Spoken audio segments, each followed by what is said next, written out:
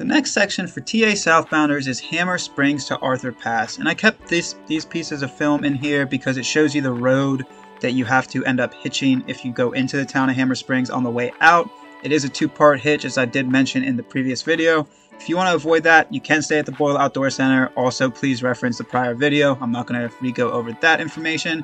But once you get back, that's the road that you hitch on. I'm pointing at right there. You start a little bit of single track trail, and it's only about anywhere from half a mile to a mile. There is a DOC sign that kind of gives you a little bit of information when you start.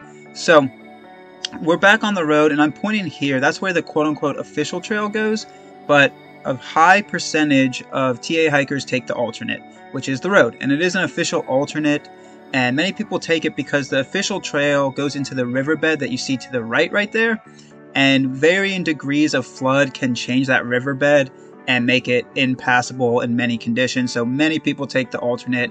I kept this piece of film in here because the alternate takes a very sharp right off the road, and there's no signage, nothing like that. You end up having to crawl underneath a barbed wire fence to ultimately get there, so just stay very aware about that. And once you get off the road, you start more of like actual single track walking. You cross a bridge over said river, and this bridge will put you onto the other side where the trail gets a little weird for about half a mile to a mile. It is marked, but there are a lot of animal paths and use paths through there, so just stay aware and stay checking your map systems. So you cross through a gate and you're connecting back into the quote-unquote official route of the TA, and there was no really signpost that you connected back into it. All of a sudden you're just back into it, and the track quality this day is actually really excellent. And I say actually, but like it's a surprise, but compared to what you've been going through, it's a standard of track that you can really hold a pace on, have that forward momentum. Really not a whole lot of elevational changes. There are still those micro ups and downs, which I've talked about in prior videos. After all, it is still New Zealand, but you're in that forested portion, and then you start like junctioning into another parcel of like valley portion, and the valley will ultimately bring you down into it itself. You kind of start on that ridge up there and then slowly descend down into it. And when you get down into it, you have a lot of huts in this section. So the first hut is this one. It is Half Hope Hut, I believe, or Hope Halfway Hut, I apologize. It's an older hut. You can stay there if you so desire. There's a lot of camping options outside. It really just comes down to preference. If you decide to push past, you have more of this kind of valley walking, and it's just very straightforward, kind of down in the riverbed and being able to access that water. And as you continue along, you just kind of stay in that riverbed for a little bit, kind of fluctuating between tree trail or forested trail and this kind of river plain or valley plain type of trail. It is pretty easy walking overall, so you can hold a pretty standard pace along this portion. Again, as I said, the track quality of this day when you leave Boyle Outdoor Center or Hanmer Springs overall is just kind of fantastic. One of the more consistently long portions of trail that you can like really hold a pace on. So just large valley sweeping views as you see here. It's just epically gorgeous. I didn't get a full-on shot of that hut, but that is the first hut you pass, and it is anywhere from a 10 to 15 bunker, I believe. It was jam-packed when we passed, so I wanted to be polite to the folks that were inside, so I didn't film it. But do your research there if you plan on staying at that hut.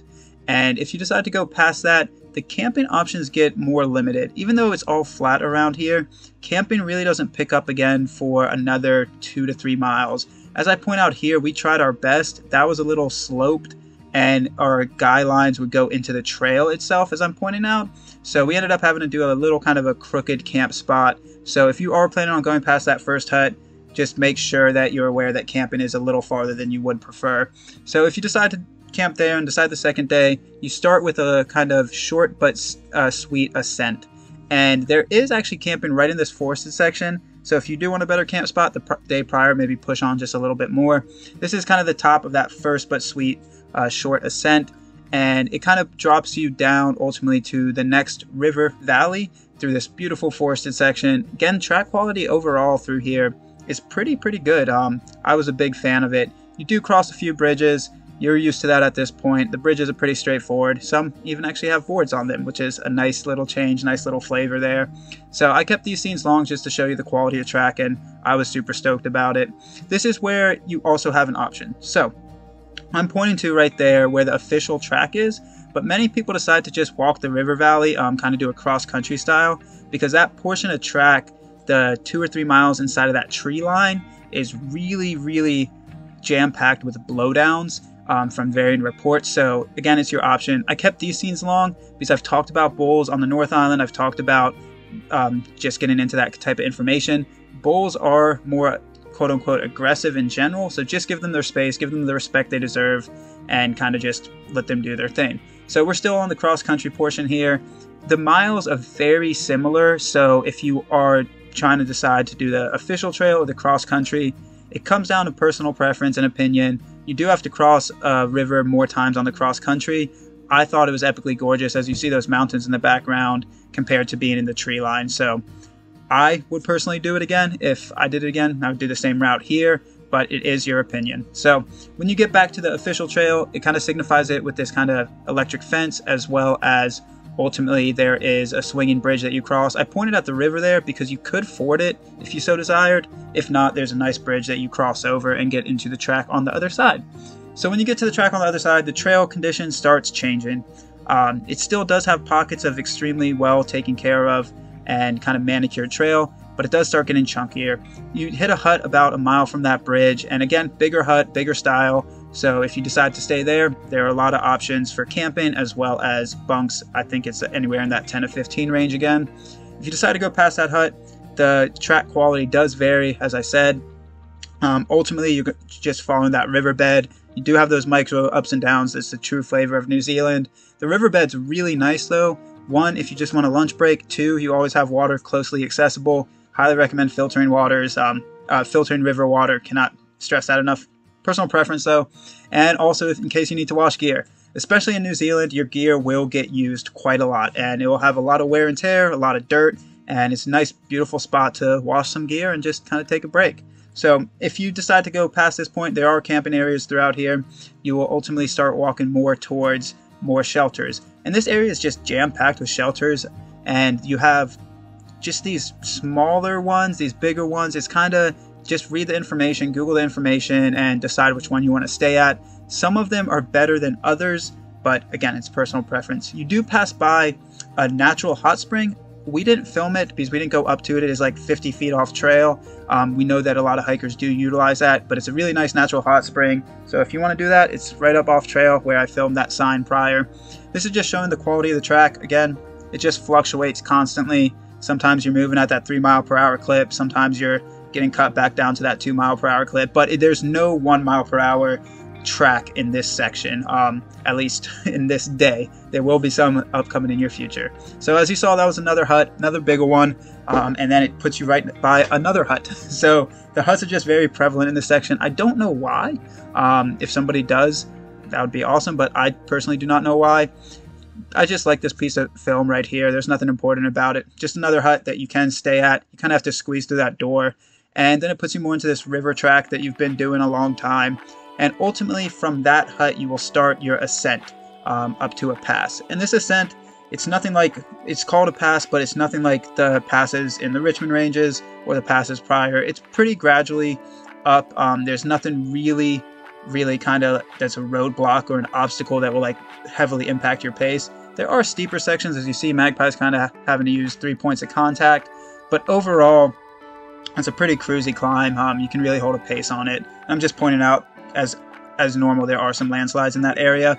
This will start signifying you're getting close to the top. There is a hut directly before the top. It only has 2 bunks. It's a very small one. I think it's called a bivvy hut, and so I wouldn't rely on that. If you get there and it's open, that's awesome, but it's only a 2-bunk hut, so I would not rely on that.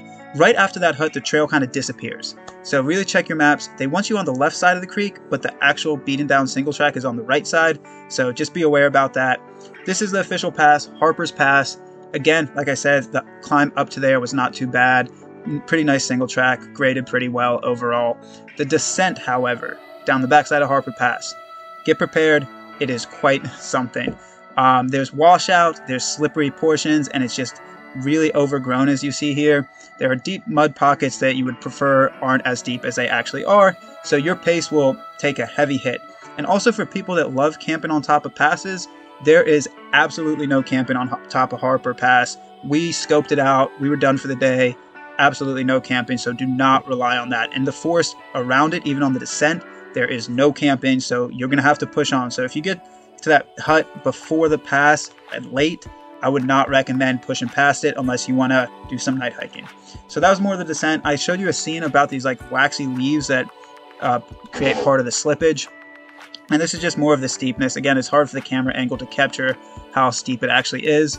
It's very, very slow going. There's no portion that you can really start picking up your pace through here. It's just slow overall. So as you start dropping down and it starts getting more leveled out, this bridge will signify kind of the first spot that you actually can camp. I'm pointing to it here. I ended up crossing the bridge just to check if there was more camping available. Not really. The camping in this section until the next hut is very, very, very limited. So again, check your maps, check your pace, kind of do what makes you comfortable. I'm showing you here that we camped on the other side. It fits about one tent. There may be an option on the other side for like one more, but don't rely on it. Again, I cannot stress that enough, especially with how steep that section down into here was. It would be quite difficult to navigate that during nighttime. So if you do camp there, the next day you cross the bridge and you're pretty close to the next hut. The next hut was like a mile or two forward, but you see with the track conditions, it's still slow going. So we didn't feel comfortable pushing to it the night prior, but it is slow going. You have this river track, a lot of washout. Again, I wish the camera could do justice to how steep that stuff is. Very steep and very unstable. So just take your time, pick and choose your route. You're going through those orange markers and those orange posts ultimately, and they kind of guide your way. You will kind of bounce in and out of these little creeks, kind of tributaries to the ultimate river itself. And eventually you will arrive at this hut coming up here, the Lock Stream hut. Bigger hut, can fit anywhere from 10 upwards of folks, even more if people are sleeping on the floor. We didn't go inside, but it does look like a good hut, and I know a lot of hikers that stay there.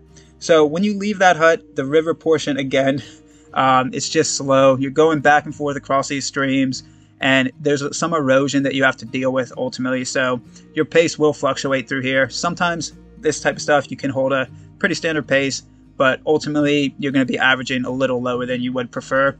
And this valley kind of is the flavor of a lot of the rest of your day. You will have more forested portions, but ultimately you're just kind of crossing through this large, beautiful valley. So kind of take a moment, do a 360. It's just surrounded by beautiful mountains. I kept these slow-mo videos in here because I just thought the scenery was epically gorgeous. So you do have more hut options along this way, and I think the first major hut that you pass is called Kiwi Hut. It's in a few scenes here, but ultimately you're just following that riverbed. As long as you keep the river somewhere close to you, you're going in the right direction. You can see there's orange markers that point the way, so the maps, you kind of just follow the river and go back and forth in between it over and over again. Again, it's not quote-unquote hard walking. There's not a lot of technical stuff. It's just slow, so you don't want to twist an ankle. You can always filter the river. We found a nice little stream, as you saw there, and a lot of flat camping areas through here. Camping kind of becomes limitless. So you do have the option of Kiwi Hut. It is about, I think, 50 meters off trail. We did not personally go there, but we heard reports that it is a nice hut to stay at. So a few miles link up, check that out. If you go past Kiwi Hut, it's more of the river track, more of that rock. You do have one very deep crossing. So I think if it is flooding, this would be your biggest pinch point. So just be aware there is one very deep crossing. For us, it was about waist high. I could see it getting higher. So if you go past that, you have this brush where the official track is, and it's about a half a mile until it puts you back into this riverbed. It's very overgrown, so you're going to be getting poked and prodded by those branches where you wouldn't prefer. Back into the forest you go. That's kind of just the flavor of New Zealand overall. It just puts you back, forth, back, forth, back, forth. Not a whole lot of elevation through here, besides those micro ups as you see with Magpie. You just got to drop down into a valley, pop back up. Not a whole lot of elevation, just slower because of the terrain itself. And water's always accessible. And I've pointed that out in prior videos. And I want to point that out in this video as well, the water sources. The water just starts becoming very abundant on the South Island. Always still be aware of where your water sources are, but we never carry too much water for 99% of the South Island just due to you're always in these riverbeds, and if not, you're climbing up to a hut that does have a water tank. So own personal preference there, but I wanted to point that out. So as you get to the end of that river quote-unquote sprawl, you start to have two options. So here's an informational board. Again, it fluctuates depending on the year. Our year, you had two options to go down the first track or the second track. The official route went off to the left. We took this alternate through this floodplain because ultimately it seemed with the information we had to be the better route. As you can see, there's still those orange markers. It's really your preference at this point. They're about the same miles. This one will connect you into a road sooner, and this road walk is about 2 miles until it connects you back in a track. If you are in an emergency and need to get to Arthur Pass, this road will lead you into it. So if you're running out of food, you can take that quicker option to get you into town quicker. We did not need to go into town, so we popped back into trail and started this section. I kept these scenes long because be very aware about this. This section has high flood risk. Very high flood risk due to you're just in a river consistently. And unlike that floodplain you were in yesterday and also earlier this day, it is not a wide floodplain. It is a very narrow channel that can get flooded quite a lot. So very much be aware with your weather. Check your weather conditions before going into this. I would not want to do this section if it had been raining for days prior, if it was pouring down rain when I was going in there. It could get really slow going and potentially sketchy.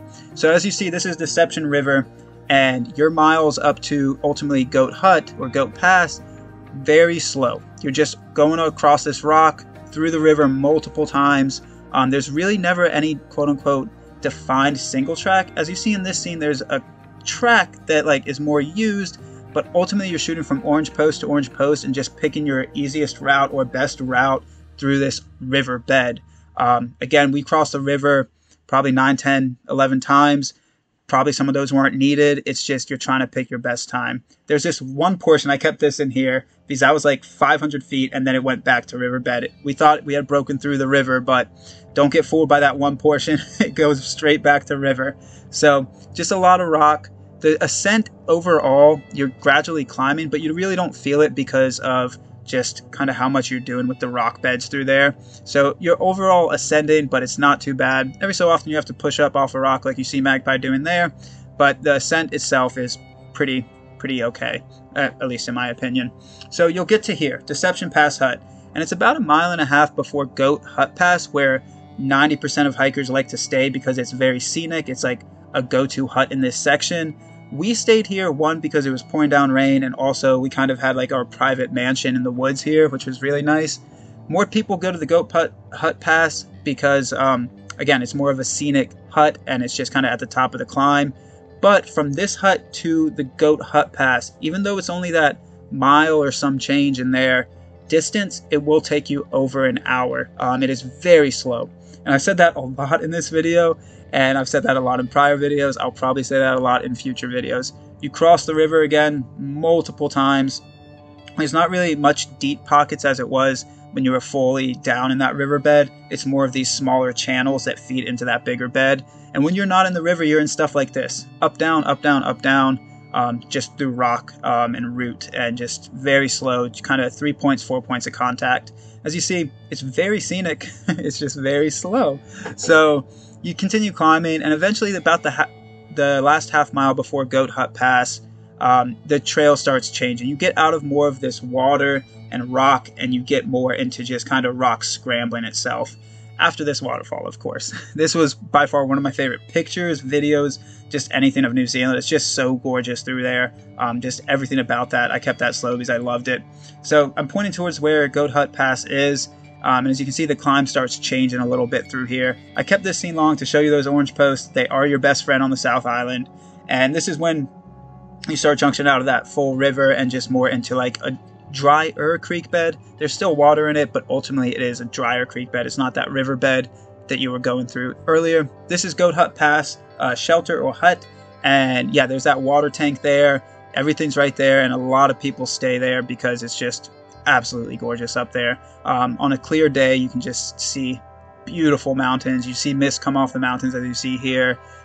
Just epically gorgeous. So if you do want a very scenic one, there is also service there for people that need to know, cell phone service in case you want to check the weather forecast and what have you. So if you could decide to go past there, you hit this boardwalk section for about 1 mile, 2 miles, and it's really nice. It's a boardwalk. You can hold a pace. It's kind of on this tabletop, so you really don't have to worry about a whole lot of elevational gain and change ascent and descent. And eventually this boardwalk will come to an end, unfortunately. And once it comes to an end, you do start a more steep descent into the next river valley. And the steep descent is pretty standard. It's not too bad. There's not a whole lot of washout. But once you get into the river valley, that will change. So this is the first time you cross the river, and it's the major pinch point. Again, flood conditions can change this. When we crossed it, it was right below knee high. But again, flood conditions can really change the environment in pretty much all of New Zealand, especially this year. So there was a hut at the base of it. Again, 2-person hut. Those things are very cute. We love those, but it depends if you want to stay there. This is where the track starts to change a little bit. It's more of those micro ups and downs I've talked about that will slow your pace for about 2 or 3 miles. This is going on for. It's just straight down, and then as you'll see, it just is going to end up going straight back up on the other side. That's why I kept these two scenes in here. I thought it was a cool contrast of down, up. That's the flavor for those next 2 or 3 miles. Once you hit this viewpoint, you can really start timing out your pace. You can really start like expecting to do 3 miles in an hour or whatever your pace may be, because the track does get easier. And you just still have a few river crosses, but like it's actually single track as you see here. And the rocks underneath your feet aren't just like giant boulders, so you can actually cruise pretty well on that. Just gorgeous views all the way around. Beautiful section throughout there. And ultimately this track will lead you into a road. And we're on the road right now. It's a 2-track to begin with, and then it will put you into pavement. The official trail again goes through the river valley to Magpie's left here, longer, but more people decide to take the road because the river valley is not tracked. At least in the information we had, 2022-23, it wasn't signed. So more people decided to take the road than less.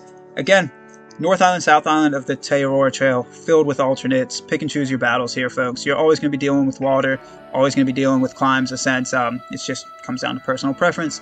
So, a lot of hikers also decide to send a resupply box to the Beely Hotel, which I show you here. Many people decide to do that because if you wanted to go into Arthur Pass, it is a hitch-off trail, and it is a touristy town that will have higher prices for amenities, lodging, services, restaurants. But the Beely Hotel is really nice. They do let you sit inside, get a cold drink. If you want food from them, I believe you have to schedule in advance. Please double check me on that. Their policies may have changed, but they will hold your resupply box. So that was really nice that they would do that, since you do ultimately have to hitch off to get to the town proper. So once you leave the Beely Motel, you'll have 2 miles or somewhere in that ballpark of road walk. They'll connect you into the next piece of track. And this next piece of track is a long ascent.